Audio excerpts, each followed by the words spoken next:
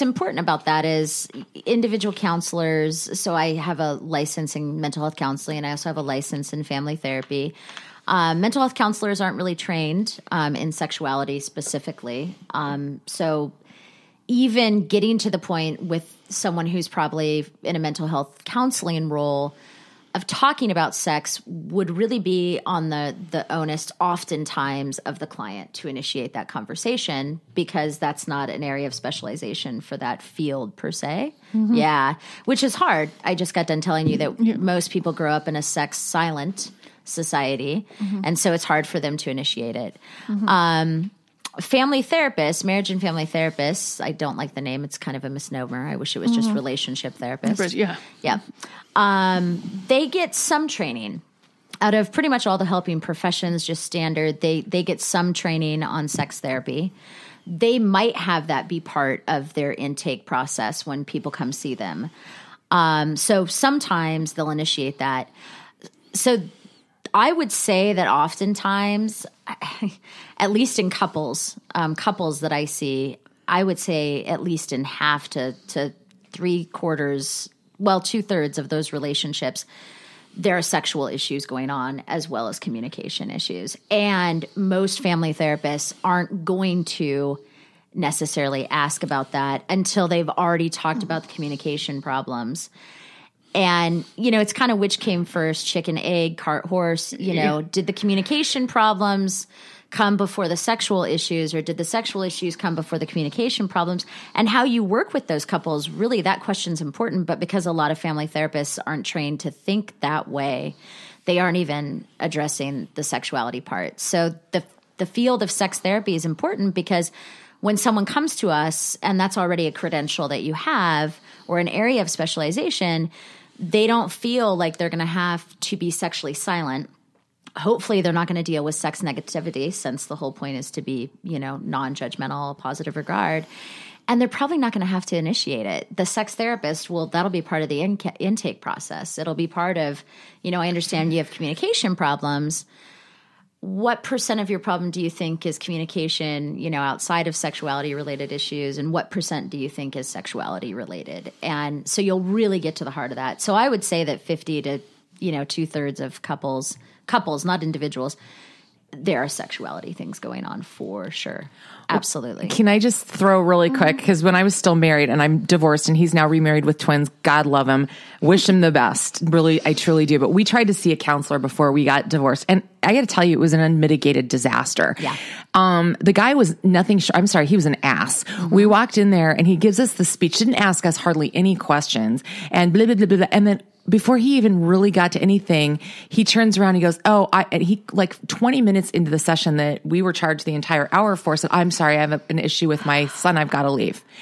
And we never went back. We're like, screw this, you know? And I mean, I just think people like that should be sanctioned. Yeah. Like he totally put us off of a possible opportunity to go, and I just think he would have sucked. Absolutely. Anyway. Well, absolutely. And the thing of it is the majority of couples, by the time they go see someone for couples issues, in many cases, I hate saying this, it doesn't sound hopeful. In many cases, it's almost too late. And in this case, that wasn't necessarily the situation. You had a therapist or counselor that clearly was not focused on their work. That's nicely put. And the client needs first, which really is that role. That's your role. I mean, it's not the same role as being a teacher. It's not the same world. I mean, it's different. Your clients are your world for that time period. But the majority of the couples that come to our clinic or that I've seen, oftentimes it sadly it is too late. Because you're looking at a system that's become so entrenched in their problems that it's hard for them to get outside of that. That doesn't mean that there aren't cases where it turns around and it goes really, really well. It doesn't mean there aren't times that people come just at the right time or come even before their problems. We now have a good chunk of people that come, to like pre-relational therapy, like before they move in together, they'll like go see a therapist, and that's cool. Before they domestic partner or get married, they'll go see a therapist, So, I mean, we do have a good chunk of people that are doing that. But, most people, they're so desperate by the time that they go get help that, for a relationship that sometimes it's too late. And then you have counselors that sound like they don't know what they're really doing. Yeah. It sounds like if it got to that point too, that one may want to be there and the other one isn't. And then so you've got to deal with that aspect too, because if you've got someone who doesn't, if you don't want to talk to the person that you're in a relationship with, talking to a stranger must just freak folks, one of the or two even out even more, and to try and get the brain to go. But this is a good step you've taken. But they're just so talking is just so tough. Well, for some folks, and I get that. I know there's sometimes I'm like, I'm not in a talky mood, which is hard to believe, but yeah. No, but getting help is stigmatized. Help of any kind, whether it's medical help, mental health help, relational help. I mean, when I broke my ankle, I'm like, oh God, I don't really want to bother people. And it was just, and it's really people, or friends are going through chemo or this or that. And you're like, I'll come over and do your laundry, but it was tough for folks. And, versus I'll be there. I realized I was, for a few folks here, I just said, well, I'm going to do something specific. And then it didn't work out one time. Another time it did. I said, I'm going to come over on Thursday and do your laundry. Right. And they're just like, okay. Yeah. But it was a very specific thing. And I think that was better versus, tell me if you need any help. Because, oh my God, getting even your closest. That's really smart of you. Getting your closest friends to even say, I need this, or can you run and get groceries, or it's just tough. Well, and there's layers to this, right? There's a gendered component. Men oftentimes are supposed to, whatever this means, cisgender men, are oftentimes perceived as like having to be strong, whatever that means. So asking for help there is challenging. And then women, of course, have been stereotyped for constantly needing help emotionally. So it's hard to ask for help that way too. And then when you add on, and I love the title of your show, when you add on the fact that we're, in Minnesota and we're in, the Midwest, where people, they want to be nice and they want to help each other, but at the same time, they're also really guarded in many ways. And I think a lot of that's that Scandinavian German influence. My dad's whole family is from Norway. So, I feel that. So I think it also depends on, the culture and the gender, but I agree with you. People, they have a hard time asking for help. And so coming to a therapist, to get, when it's a dyadic couple, two people, trying to get them both there is really, really, really, really challenging. Maybe one person thinks you need help. The other person doesn't really think that the relationship needs help. So it's hard to get them in. Well, and God forbid if at the root of the issue, because I can say that one of our issues was we got into a situation where he was having, dealing with ED, and he was really young for that. I mean, I don't know what in, the clinical definition is, but it seemed very young. He was still in his 30s, early, mid 30s. And that's a bugger, man. I mean, that's not, and I can tell you right now, I love his parents dearly. His father's gone, but his parents, but I know that stuff was not talked about. And I knew that he had some weirdness, his whole family did, around sex, because there was something weird that went on. And his mom came off as this very uptight, and actually everybody else was afraid of her, all the other daughters-in-law and whatever, or whatever. But I just decided that I wasn't, she had a very large do not disturb sign in front of her. We ended up becoming very good friends because I just refused to be anything other than who I was. And we had a riot together, but I could see how something funky, I think it was infidelity in the house, whatever, but that really made it through to the kids. And this is after years of he and I, doing the postmortem on things, and and now we're really good friends. We're divorced, and we were really good friends when we were married. We just weren't a good couple. Right. You know what I mean? Yeah. But yeah, it's weird how you figured that out. And this is my completely unqualified opinion and guesswork, and his too, Yeah. Well, what I love about what you just observed is, and this is where the family therapy part is so helpful, and sex therapists don't get this training. So this is where these two fields actually complement each other. Family therapists are highly concerned with family legacy around all sorts of issues, communication issues, out of control behaviors, sexuality concerns. So I think what you're noticing is exactly that. What was the family legacy that was passed on, and how did that influence, your former partner for himself in his current relationship, past relationship? sex therapists spend less time doing the intergenerational transmission of sexuality related stuff because that's not really what they're trained to do. Whereas family therapists are trained to look at that stuff. Okay.